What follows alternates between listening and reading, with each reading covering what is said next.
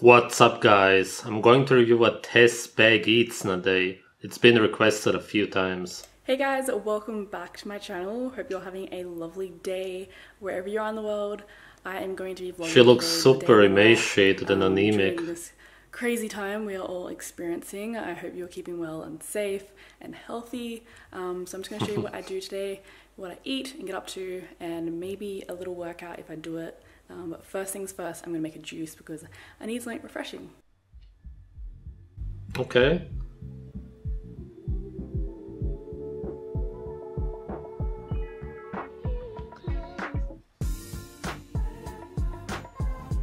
I can already see the problem.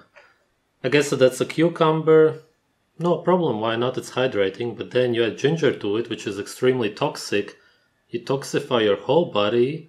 Then you go through detox because ginger is so toxic, and then you feel like, what, you got healthier? Forget it.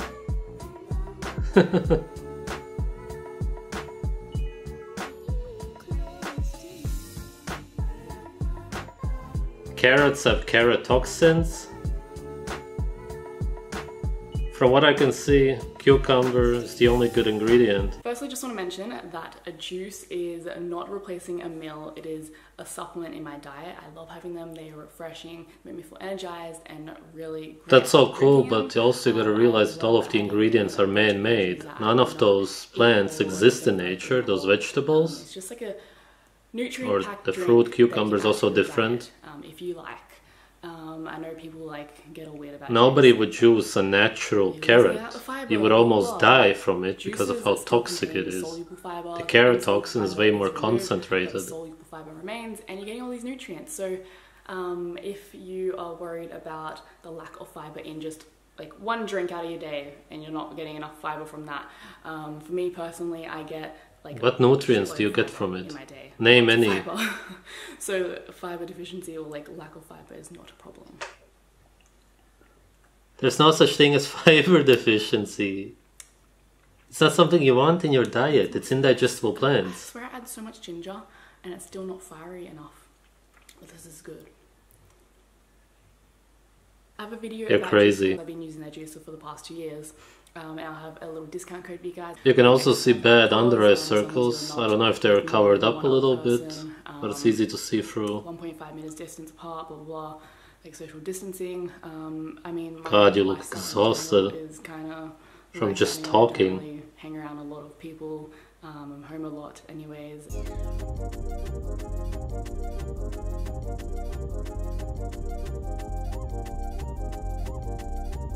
What's the point of showing these long exercises? It's just the most boring thing you could possibly do in a video. You could show it once. Okay, that's it. Why show the repetition?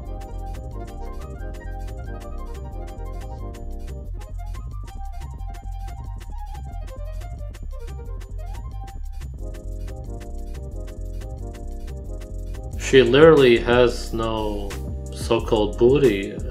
What is she working on? That's what I thought. But she doesn't.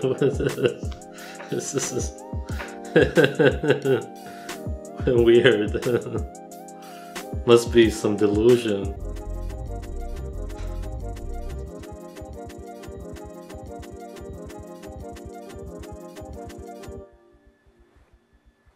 I thought this is a joke, but wow. And then chucked in some really weird stuff. I've never seen it before. Could have done more reps and rounds, but I'm hungry for breakfast, so I'm gonna eat breakfast. Some banana, raspberries, mango, pure acai, coconut water, protein powder.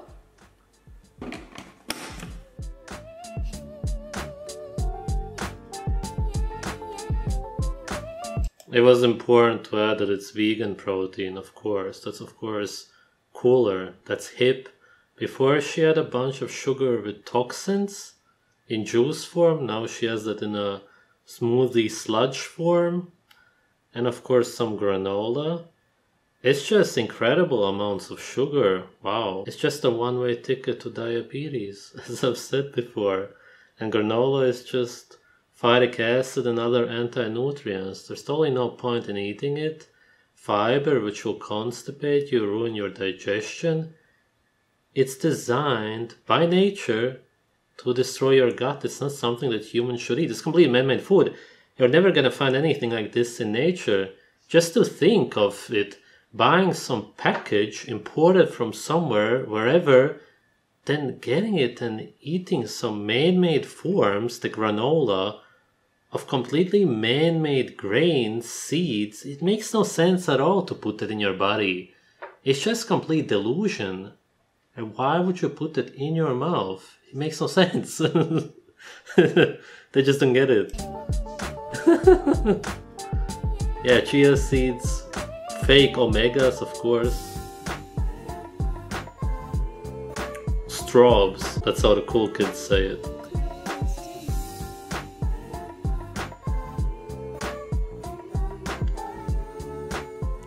Just more anti-nutrients, just super sludge, and that's a lot of sludge and sugar. This almond butter, oh my god. Oh, wow. So good. The granola is from my ebook, Oh Sweet Vegan. It's so delicious. Chocolate cranberry granola, super crunchy. Wow. Make some a late lunch. It's like 5 p.m. or something. I'm gonna make potato nachos. So There must have been a mess in the bathroom after. Do a really nice topping. I did this on my Instagram live.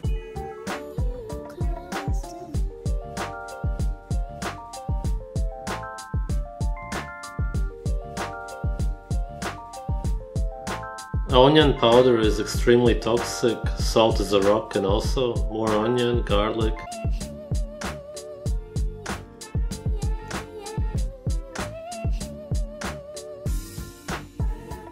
Okay, here are the potatoes.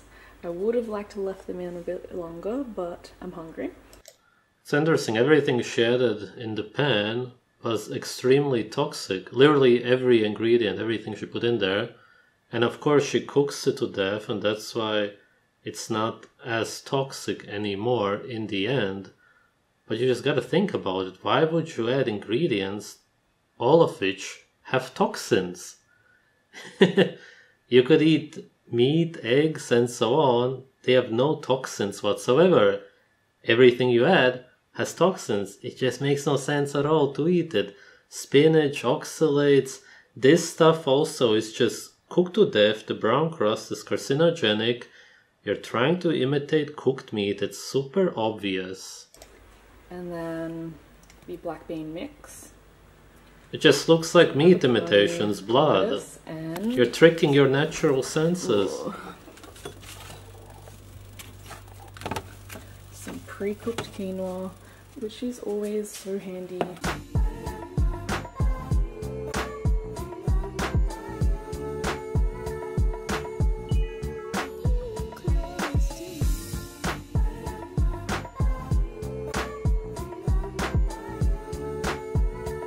Ah, horrible. Total mental illness. Also, sorry about the lighting. I just don't feel like having a billion lights on right now. I just want to sit in the dark. Just having a little snack. Coconut yogurt. Okay, so for dinner, I've cooked up some tofu, broccoli, and pak choi.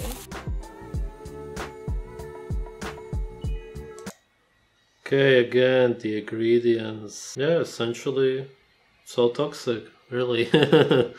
Okay, some of it may not be exactly toxic by definition, such as maple syrup, but it is because it's just extracted sugar. It's not something you should consume in huge quantities. She eats quite a lot of food at once because she's so starving. You can see that she's not getting what she wants because her face and everything is super emaciated.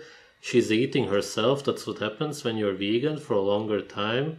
Of course, it happens right away. You go into starvation, but you don't notice it. What I mean by a longer time is that after a while you notice it, and that's why you start eating higher quantities of food. You make these recipes, all kinds of red stuff, something to trick your senses into thinking that it's meat, adding all of these spices, trying to get something savory, anything that doesn't look like plants, because that's the last thing you want. Then of course for the video you had some green leaves just to make people think, oh yeah, I'm vegan, I'm eating green leaves. Well, that's what you should be eating if you really liked eating plants. That's what animals that eat mostly plants eat, right? They enjoy that. You don't at all. If you eat them, then you eat them with other stuff. You just put stuff on it to try to cover it up.